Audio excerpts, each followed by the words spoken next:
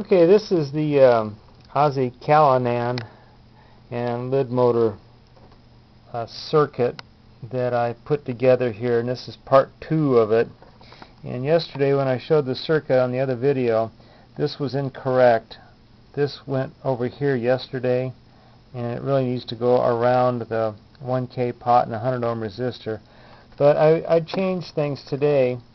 I took the solenoid away and just used a regular electromagnet. It's a bolt with 26 gauge wire wrapped around it that I got from Radio Shack.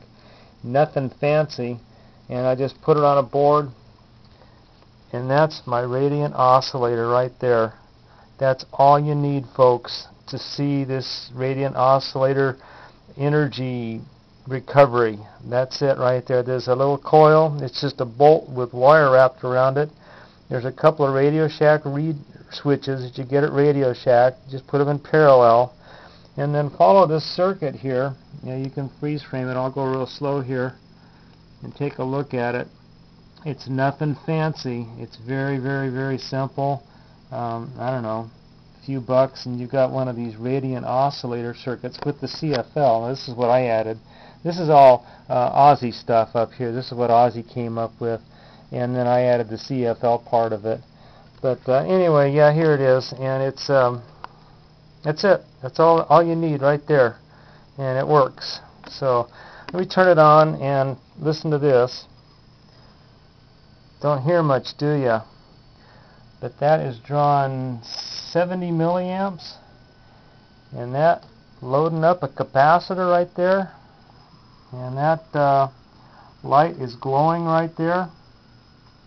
And let me turn the radio on so you can hear it. It's staticky sound. Sounds just like static. Let me unplug it here. Unplug it. See, the radio's on right now. You can hear a little bit of the oscillation, but it's basically a static. And I think all that is these reed switches arcing in there. And that sparking is part of the reason this radiant energy happens. But anyway, I'm going to turn the light off here and watch the capacitor go up. There goes the capacitor, just climbing right on up. I'm using a capacitor rather than a battery, but I ran this all day long, actually using a little solar panel, and it ran just like a champ. And this neon is going to come on. There it goes.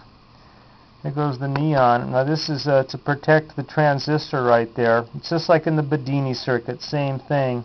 It discharges to protect the transistor that comes on at high voltage when there's no load on it. Okay, there's the capacitor. This goes on up. It goes up to 90 some odd volts. I was just watching it, and it does its thing. I'll turn the light back on here. And that's energy coming back out of the capacitor that was stored up, and you see the neon is out now. Now this is amp draw here. Like I say, it's not great. I mean, the relay charger that Emoteep came up with uses less amps by quite a bit, but this is very quiet, and it's very simple, and just something different. Now the CFL part of it, this is where you get the gain on it.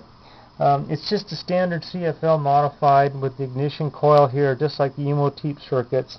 And I'm using a 100 ohm wire wound resistor to control the amp draw. And there goes the light. I'll turn it on a couple times. And this is one thing I do like. And there's my amp draw right there. That's 20 milliamps, 1920 milliamps. And I can make it go up or down with this.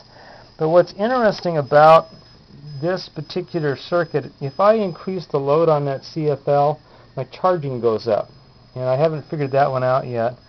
But anyway, you can hear this thing not making any noise. I'll turn the radio back on, you'll hear it.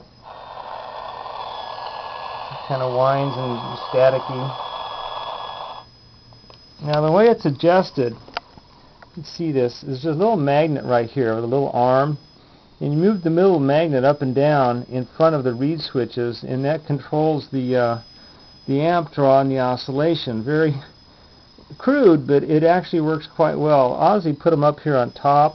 but I just put this little arm here and just waved the little magnet in front of the reed switch to adjust it. But anyway, that's quite something to have the whole enchilada right there on a little tiny 3 or 4 inch board, and it does its radiant energy charging. I was real glad to see this happen. You know, all the stuff that I fiddled around with all these months, and here it is, just a coil. That coil actually is a coil that I wound many months ago when I was working on pulse motors. It's just a bolt. There's no copper-coated welding rods, nothing fancy. Just 26 gauge, real fine. The red wire. If you go to Radio Shack, it's the red wire. Just wind it all up on a little bolt, about an inch and a half bolt, and then put your 2 reed switches on there, put them in parallel, and then follow the circuit, and you got a radiant energy charger with a CFL if you want it. So anyway, that's the latest here. It's my project for today.